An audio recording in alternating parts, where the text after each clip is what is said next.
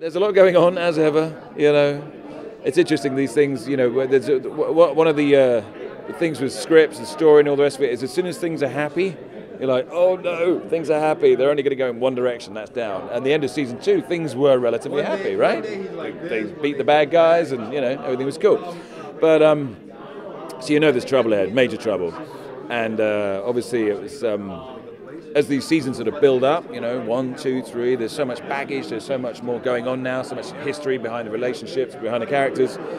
It just becomes more and more interesting, And this year there's a big sort of theme of like identity and whatnot. I'm like, I've been through this, I've been through that. Who the hell am I now, And hence the haircut. So it just kind of gets richer and richer.